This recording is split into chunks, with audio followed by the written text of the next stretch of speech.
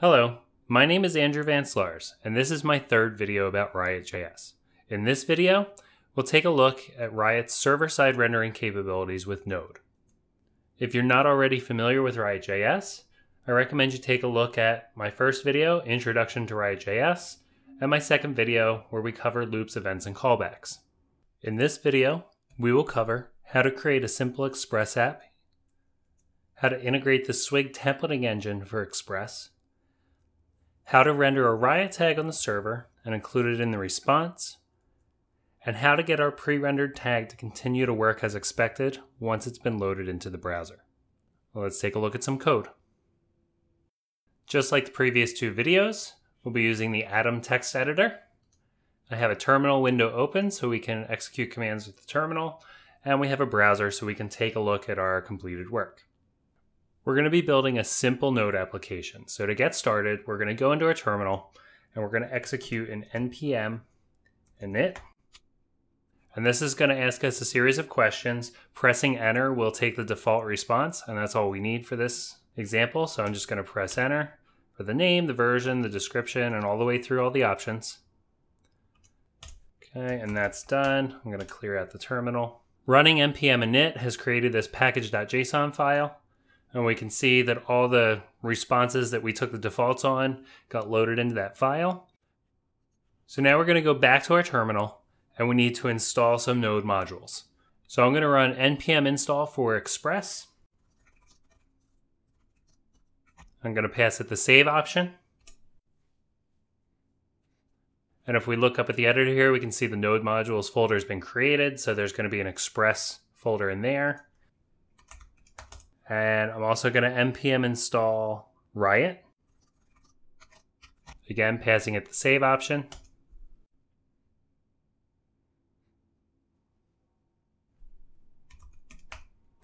And I'm going to install Swig, which is the templating engine that we're going to use inside of our Express app to create our pages on the server side.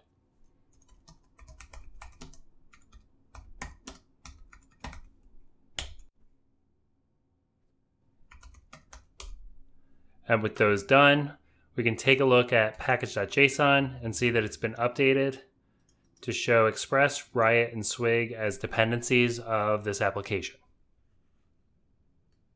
Now that we've installed the Node modules that we need, let's get started on our application.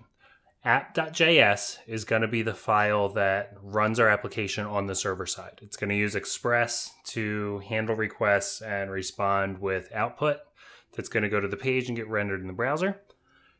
So we're going to start off by declaring a few variables. So var express is going to make a call to require to load the Express module. Same thing's going to happen on the second line with Swig. And then we're going to create a variable called app, and we're going to set that to equal Express. The next thing our application needs is a way to handle a request. So an Express is going to be called a route. So we're going to set up a route for the root of our web application. So we'll see we have app, which is referencing our Express app, .get, meaning it's going to respond to an HTTP GET. The / in single quotes there is the route that it's going to respond to, so just the root of our application. And then we have a function callback that accepts a request and a response object. So we need to do two more things and our super simple Express application will be ready to go. So the first thing we need to do is inside our get handler, we need to respond with some kind of content to display in the browser. And then we need to tell our application to actually listen for requests.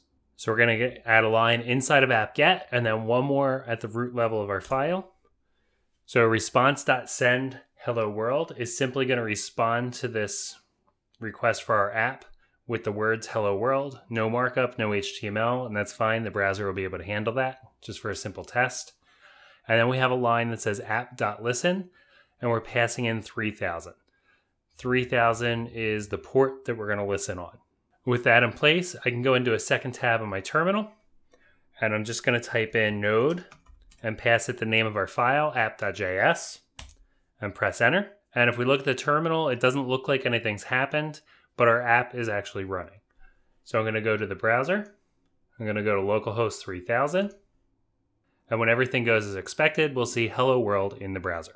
All right, now that we know that's running, we're gonna make a couple changes. So I'm gonna go back to my terminal window where I ran that app, and you'll see that it's just hanging here. I'm gonna hit Control-C to stop the app from running.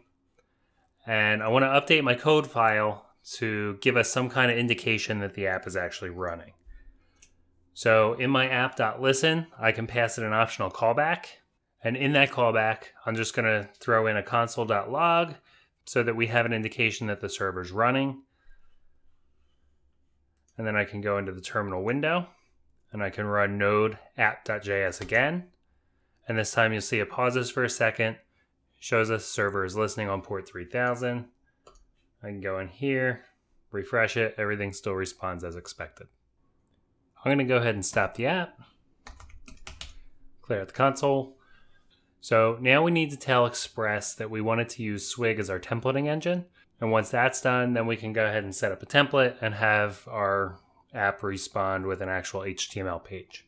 In order to do that, we're gonna go into our app.js file, and we're gonna add a line at the top, and we're gonna call app.engine. We're gonna pass it HTML as a string, and then swig.renderFile. And this is gonna tell Express to use Swig's renderFile method to render HTML.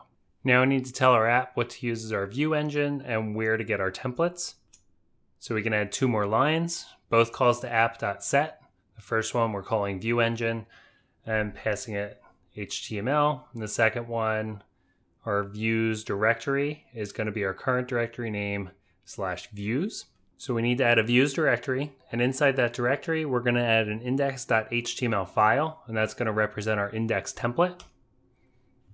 In our index.html file, we'll just add the core tags for an HTML file, and we'll give it a title, RiotJS server-side rendering, and in the body, we'll just throw an H1 in there, and that's enough of a template to make sure it works. So I'm going to go back to app.js. We're still responding with hello world text. So we're going to change that respond.send to respond.render, and we're just simply going to pass it index. So this is how we're going to tell Express to use our index template. Let's start up our application again. Node app.js.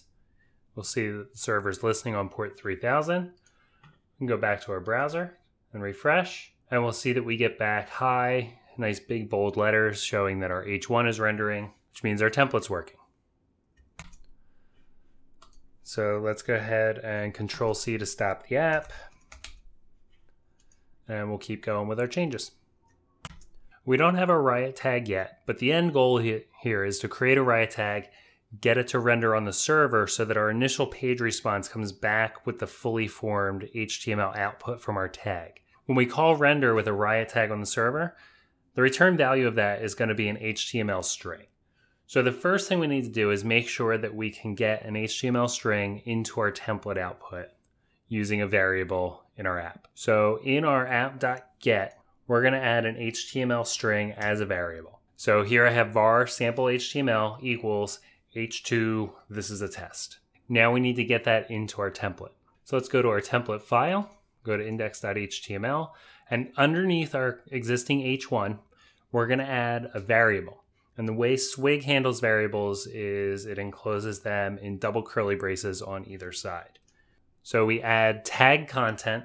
This puts a variable called tag content in our template, and that's going to get rendered on the server. And now that we have that in place, we need to go back into app.js, and we need to get that variable into our template. When we call response.render, we can pass it a second optional argument, and that second argument is an object literal. That object literal can contain all of the variables with their corresponding values that are going to get injected into our template. So we'll pass that in here, and we're going to pass in tag content with the value of our sample HTML variable. Let's go ahead and run that and see what happens. So back on my terminal, node app.js tells me it's listening. I can refresh the browser, and we'll see that our original static content is rendered properly, but our variable was passed in and the HTML was escaped. So this is a feature to keep things safe and make sure that you don't allow anything malicious to be injected into your pages. But in our case, we know where the content's coming from. So we're going to go ahead and turn that escaping functionality off so that we can render the HTML from our variable. So I'll go back into the terminal, kill that. And back in our index.html, we need to pass a filter into our variable called safe. And that's going to tell Swig to render that HTML without escaping the tags. So with that in place, let's go back and run our application one more time. We'll go back to our browser and refresh. And this time we'll see that our HTML variable content is rendered appropriately. And I'm going to go back into the terminal and Control-C out of the application, clear the terminal, and let's move on. Now that we have our basic Express application running, it's using the templating engine that we selected. It can render a template, and we can pass in a variable of HTML and have it rendered properly. Now we need to go ahead and create our riot tag. I'm going to add a file for my tag, and we're just going to call it hello world. In the tag, we'll wrap everything in the tag name as our root element. And for simplicity's sake, just to start, we'll go ahead and we'll add a message in the tag, just a simple static h2, hello from the hello world tag. Now we need to make some updates to app.js so we can use our riot tag on the server. So the first thing we'll do is we'll add a riot variable with a call to require riot. I'm also going to add a variable for the tag itself. So I'm going to create a variable called hello, and I'm going to call require to hello world.tag. Notice that I'm using the path in this call to require because it's not in the node modules folder. So I have to tell require where to go and find that file. Now I want to go to the code where we assigned our HTML string earlier to a variable and replace this with a call to riot.render. So I create a variable tag output, and I'm going to call riot.render. I'm going to pass it hello, which is a reference to the variable that we created up at the top. And that variable is pointing at our tag file. And I'm going to update the object literal pass into render to use tag output, since that's a new variable name. And with that in place, let's run our app. Refresh the browser. And this time we'll see that the page has been updated with our message that we put in the tag. And we can come back down, Control-C out of the application, and we'll move on. Now that we know that we can render our tag on the server and pass it as part of our template output, I want to go update the tag and start doing things a little more exciting than just showing static text. So we'll go into hello world.tag. I'm going to update the output to reference a property on our options object in an expression, just like we've done with previous tags in our other videos. So this time it'll say hello, comma, ops.firstname. Now we need to go back to our app.js file and make sure that that first name value gets into our tag. So in the past, when we've done this on the client side, we've passed our values into riot.mount. Well, the same thing holds true for riot.render, in that we can pass it the tag to render as well as a second argument, which is an object literal. And this time we'll pass it first name John. And with that in place, we'll run our app and refresh our browser. And we'll see that we get hello, comma, John as our output. And again, I'll stop the app and clear out the terminal. Now let's make our tag a little more interactive. I'm going to go back into my tag file. I'm going to add an input tag, type text, name, fname. I'm also going to add a button to go along with this input. We'll give it a label of update name, and then I need to give that button an on-click event. So we'll say on-click equals update name. And now we're going to need some script tags so that we can create the function for update name. Inside the script tags, we'll go ahead and we'll add that empty function, update name. And our update name function is going to take the value out of that text input and assign it to options.firstname. Now that we've updated our tag to be a little more interactive, we need to compile it for use on the client. Right now, the server-side rendering is not going to load a JavaScript file into the browser in order for the tag to continue interacting with us. So we still need to do the steps that we've done in previous videos where we run our riot command to turn this tag file into an output JavaScript file. By creating a public directory.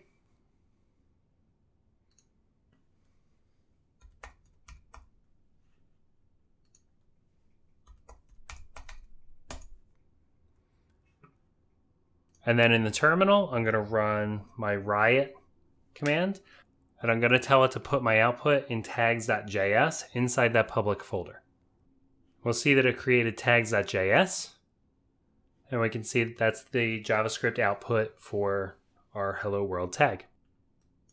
Now we need to update app.js to tell it to use that public directory that we just created to serve static files.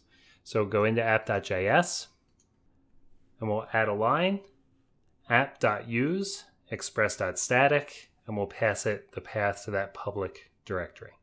Now we need to go into our index.html template file. We need to reference our tags.js. And we're also going to need a reference to RiotJS on the client.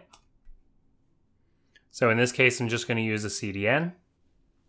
And even though we're rendering our tag on the server, that's not going to do the client-side mount that we need.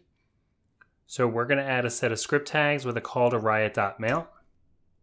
Now that we have this, what's going to happen is the tag is going to render on the server. It's going to be loaded into the template. It's going to be passed back down to the browser as part of the response. And then our riot.mount is going to run, and it's going to clear out the options object because we're not passing anything into it here. So what we need to do is set up some variables that we can use on the server and get loaded into the client through the template so that when Riot mounts the tag again, once the page is loaded, it's a seamless transition and the server content stays in place until the tag is interacted with. So we're going to go into app.js, and we're going to add a variable called starting name, and I'm going to give it a different name this time just so it's easy to see that it's working. And then we're going to update our response.render to pass in first name colon starting name. And now I want to go into my template, and I want to use that variable in the template. So this might look a little bit confusing, but what's happening is we're calling riot.mount on the client. We're passing it an asterisk to tell it to load all the tags, which in our case is just the hello world tag. And then we're passing it an object literal with the first name property. So the variable in double brackets is going to be swapped out for the actual value on the server. And then when this hits the client, it'll be first name and then Susan in quotes, so that when riot.mount runs on the client, it'll basically be seamless because the server rendered HTML will have also used that same first name value. So I'm going to go back to app.js, and I'm going to make sure that I'm using the starting name variable in my initial render on the server. So I replace starting name, or I replace the first name value with starting name. And that should hook everything up so that our tag gets rendered on the server. That output HTML is loaded into our template. Our template gets run through the Swig templating engine, so any variables inside of that can be swapped out on the server, sent to the client, and once it hits the client, Riot's going to mount that tag again, and everything will function just like it did when we did nothing but client-side tags. So let's take a look at that. So I'm going to go in and I'm going to run my app, and I'm going to go back into my browser, and I'm going to run this, and we'll see that our name Susan came through everywhere, and we'll just make sure this works. And I can type a name into the input, click the button, and it'll update, and all of that interaction happens on the client just as expected. I hope you found this video helpful. If you have any questions, comments, or feedback, please feel free to leave it, and thank you for watching.